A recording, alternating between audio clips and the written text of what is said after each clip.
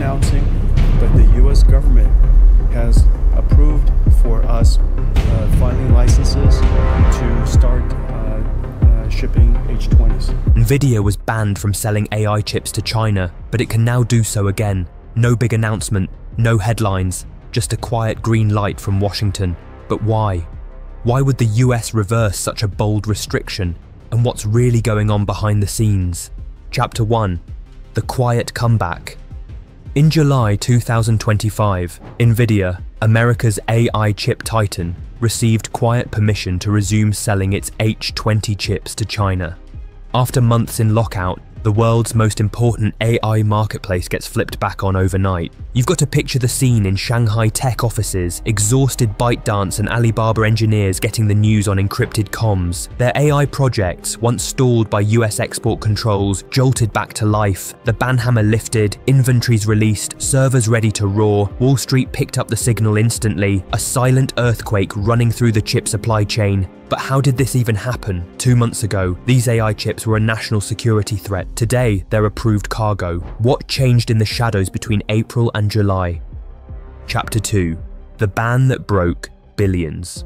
Let's go back to April, when the US Commerce Department hit the brakes on NVIDIA's China business. The focus?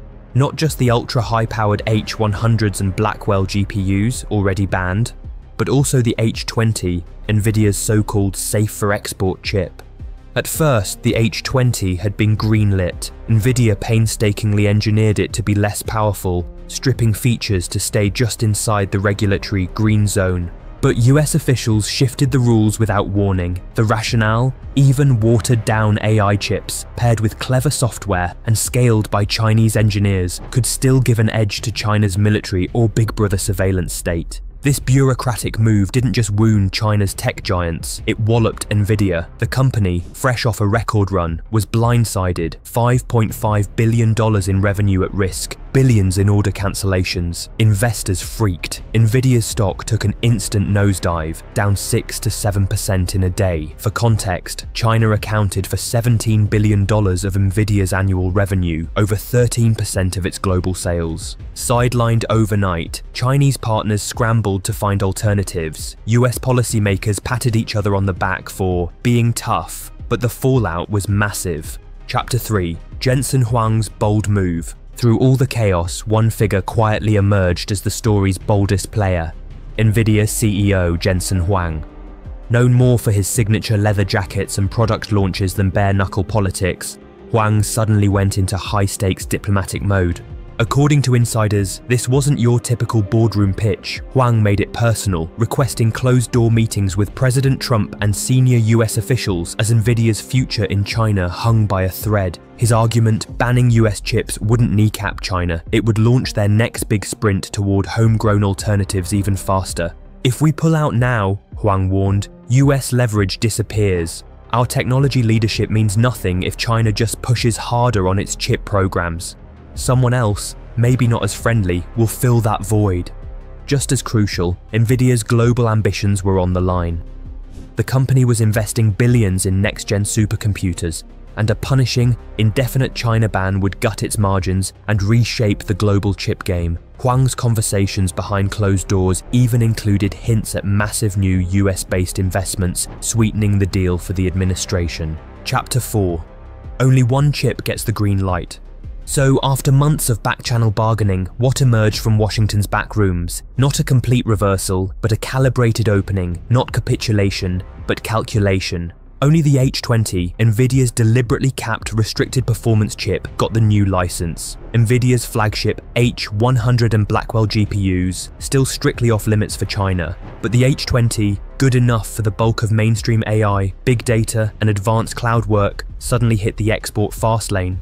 Quick side note for the techies, the H20 is no slouch. With 96GB of cutting-edge HBM3 memory and competitive throughput, it still powers many top-tier Chinese AI deployments, chatbots, search, recommendation engines, you name it. It just doesn't hit military-grade, ultra-high bandwidth AI tasks that the latest US chips enable. Washington opted for a control don't kill policy. By licensing only the H20, the US limits Beijing's access to bleeding-edge AI hardware while keeping China dependent on American tech. NVIDIA can serve its best customer again, but the boundaries are strictly drawn. For Chinese tech giants like Tencent and Alibaba, it's a bittersweet win. Their research teams can build and scale AI platforms, but everyone knows they're working with a leash. Chapter 5. Why now? If you're wondering why this reversal happened quietly, now, without fanfare, well, it's about much more than just chips. What's really at play is a sprawling high-stakes trade chessboard stretching from Silicon Valley factories to the mines of Inner Mongolia. In the weeks leading up to July, China started making noises about new restrictions on rare earth minerals, the raw materials essential for everything from EV batteries to smartphone magnets and advanced AI chips. Beijing didn't shout its warnings, it just hinted through trade channels, sending a jolt through global electronics makers. Meanwhile, geopolitical tensions were building in Taiwan, South China Sea maneuvers, new tariffs, headline after headline raising the stakes. The US administration suddenly needed a pressure valve. Behind closed doors, officials quietly linked chip and mineral access. We'll reopen limited AI chip exports if you keep rare earths flowing. It's not détente, it's realpolitik at its sharpest. Both sides needed a win. The US avoided a tech and manufacturing crunch, and China got access to world-class AI tools. NVIDIA's green light wasn't just an economic nod, it was a strategic move checked against a dozen other trade and security levers. That's why you didn't see a press conference. Every word and whisper was precisely calculated. Chapter 6. A strategic dependency. So, why does the US keep letting NVIDIA back in the game after months of a crackdown? Here, things get even sharper.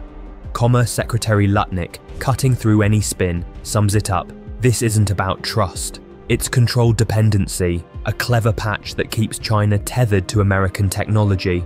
Instead of erecting a total wall, Washington gives China access to just enough, not the best chips, but good enough to keep their AI ambitions running, their factories productive, and their engineers reliant on US supply chains. The logic? As long as China needs NVIDIA parts and tech, the US has leverage both politically and economically. China may grumble, but every server, every robot, every cloud deployment that still needs a California-made chip gives the West a little more time, a little more control. But this isn't comfort food for strategists. It's an uneasy tactical balance. Sell just enough to keep the pipeline snug, but never enough to let Beijing leap ahead. The goal isn't friendship, it's managed dependence. A high-wire act with the world's biggest tech powers holding both ends of the rope, never quite trusting the other to let go. Chapter 7.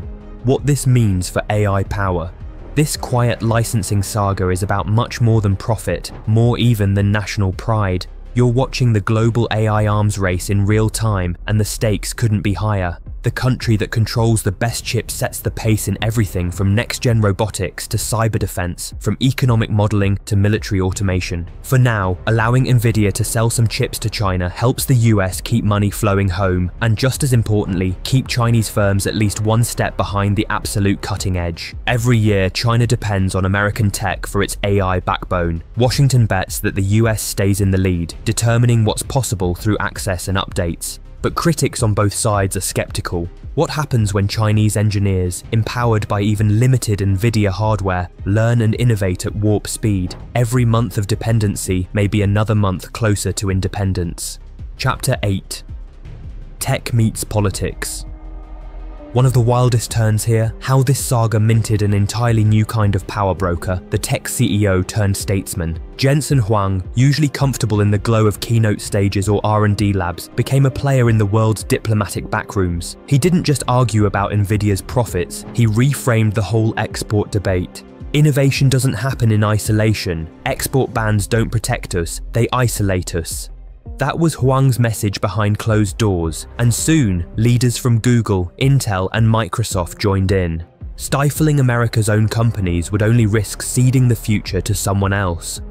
In 2025, tech leaders aren't just shaping markets, they're steering the world's largest countries through their most sensitive decisions. The lines between corporate lobby and foreign policy have never been so blurred. Chapter 9. Winners, losers, and what comes next. Strip away the official statements, and who comes out ahead. On the scoreboard, NVIDIA wins big. restoring a battered China revenue stream, keeping its crown as the supplier the AI world can't live without. Wall Street breathes easy, and American policymakers keep California's job engines humming, but that margin of victory is thinner than it looks. China's leadership has never been more determined to end reliance, investing full throttle in its emerging chip giants and AI firms. Every door the US opens, even a crack, is also an opportunity for China to study, learn, adapt, and eventually outgrow its dependency. America's allies, meanwhile, are watching, wary of the next surprise shift in policy, questioning just how secure their access to the world's best tech is. For NVIDIA, every deal now comes with a diplomatic price tag. They've become a balanced player between governments, walking a tightrope strung over the chasm between politics, trade, and innovation. The truth is, this was never about friendship or trust. It's a chess match about time and leverage.